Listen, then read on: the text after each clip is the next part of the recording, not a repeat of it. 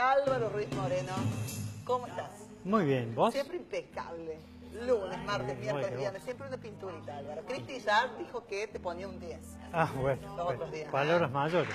Palabras mayores. Si Cristi aprueba, adelante. Si probamos con Cris. Bueno, ¿qué has traído hoy? Bueno, vamos para que aprueben nuestros amigos y amigas jardineros. Que nos aprueben ellos. Exacto. Se trata de una planta muy conocida por todos. Es el Nerium Hollander, que es el famoso laurel de flor. Laurel de flor. Laurel, todo el mundo lo conoce. No hay que confundir, por supuesto, con el laurel comestible. El laurel de flor es sumamente tóxico. Por lo tanto, es incluso una planta, diría, en la categoría de las venenosas. Al punto tal que la experiencia y la bibliografía indican que no deben estar en lugares donde hay niños pequeños. Bien. Para no correr riesgo de que se pudiera de algún modo consumir o llevar a la boca alguna de las hojas de esta planta, porque este entra dentro de las categorías de las plantas que hay que tomar con precaución. No obstante, al tratarse de un arbusto de hoja perenne que además enriquece toda la primavera hasta el otoño siguiente con la floración, sí, que es una floración muy bonita que va desde el blanco pasando por todos los tonos del rosa al rojo bien intenso. Bueno, una metáfora, ¿no? Si hay algo que viene muy lindo hay que desconfiar. Seguro que es venenoso y o venenosa. Ese es el mensaje que damos en el día de hoy. Siempre recomendamos. Las plantas por ahí tienen mala prensa, en el sentido de que son tóxicas. Sí. El 99% de las plantas no son comestibles. Convengamos.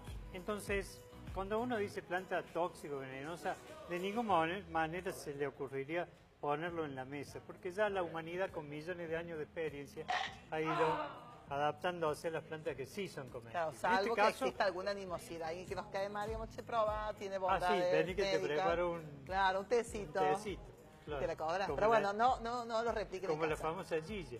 Claro. Vos sabés que te cuento, te lo he dicho, lo hago en chiste, pero yo siendo responsable de los asuntos penitenciarios de la Nación, en una visita penitenciaria la conocí allí.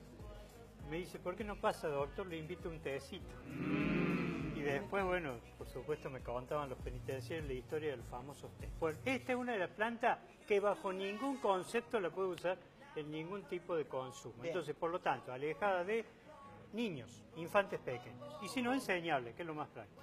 Se usa mucho en cercos, es poco exigente con el riego, al punto tal que la hidratación, tanto invierno como verano, es cada 20 días solamente. Bien.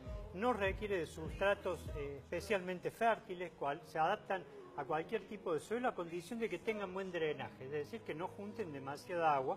Y la única plaga que de vez en cuando la ataca, pero es raro que esto ocurra, son pulgones. Pudieran aparecer, en ese caso se le aplica una cipermetrina y con una sola aplicación va a ser suficiente para curarlo. Entonces, poco exigente, pleno sol.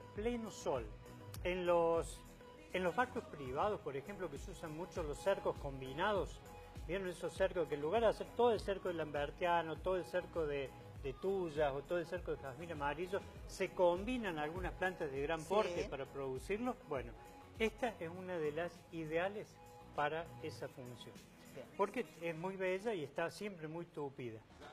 Voy a contar un secreto de jardinero. ¡Atención! Que es importante saberlo para esta planta. Solamente florecen los tallos nuevos. Por lo tanto, una recomendación hacia fines del invierno, que es cuando se realiza la poda de despunte o de recorte, elijamos para podar los tallos viejos. Dejemos los tallos recién brotados, acuérdense que una planta perenne siempre está alargando brotes. Y en algunos casos usemos para amputar o cortar los tallos excesivamente viejos, que ya son de naturaleza leñosa. Lo que logramos es que largue tallos nuevos y la flor solamente va a provenir de tallos nuevos.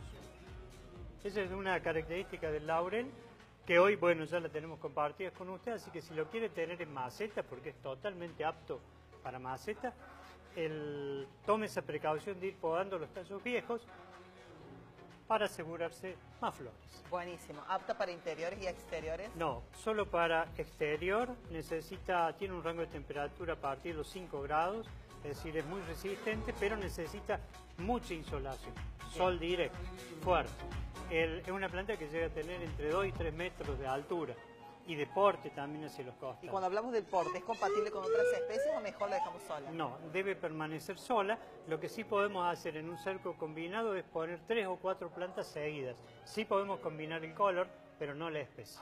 Bien, sí el color, no la especie. Me encantó, Alvaro. Para aquellos que tengan consultas o que deseen compartir lo lindo que está quedando el jardín, se pueden sumar a Viveroterapia. Ahora Claro. te pregunto, Álvaro, cuando invitamos a alguien a casa y el jardín está patas para arriba, ¿eso tiene alguna connotación? Y bueno, si es de mucha confianza, lo podés prestar la máquina de cortar pasto y que empiece.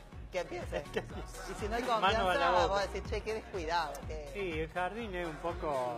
es la presentación de cada uno. es la presentación, Sí, ¿no? sí. Bueno, me imagino el jardín de Álvaro. Debe No, ser en una casa de pintura. herrero, cuchillo de palo. No creo, no creo.